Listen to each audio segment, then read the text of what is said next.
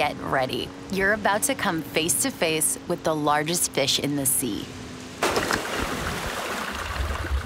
To appreciate what's at stake in the race against extinction, sometimes you have to look a creature in the eye and connect with it. Marine biologist Luke Tipple is here to help us do just that. A whale shark can reach up to 50 feet in length and weigh over 20 tons. My heart was pounding the first time I got in the water with these graceful behemoths, and not from fear, but excitement.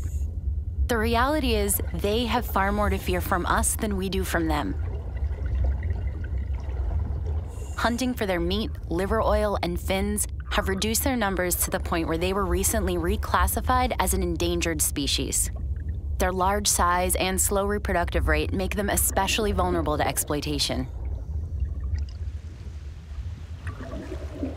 Whale sharks are highly migratory, meaning they travel all over the globe. I once tagged a pregnant female who covered over 5,000 miles in a 6-month period. That's incredible, but it means the whale shark you're seeing here today could end up being killed in another country next year. That's why it's so important we understand their migratory patterns and inspire people everywhere to protect them. Oh, don't forget to look behind you. If you see an animal the size of a bus cruising toward you, just remember, whale sharks are filter feeders. That means they only eat plankton and tiny fish. Their throats just aren't big enough to swallow larger objects like us. These awe-inspiring creatures are thought to be solitary, but it's not uncommon to see dozens of them feeding on plankton blooms that form when large amounts of microscopic plants float in the upper layers of the ocean.